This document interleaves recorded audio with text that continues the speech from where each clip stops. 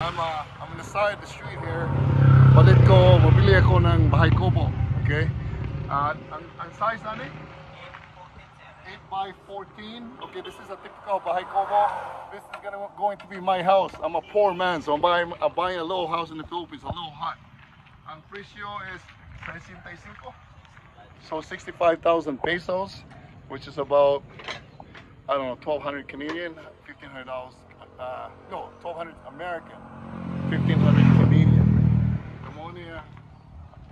So load, this is what, now basically the inside bench.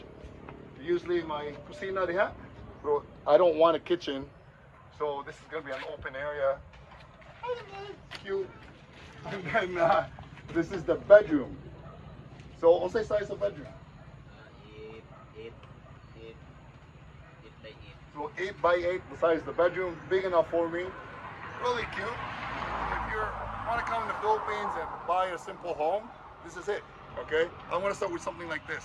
It won't break my bank, but it's something really cute and really nice, and this is what we call the native hut, Bahay Kubo. Salamat.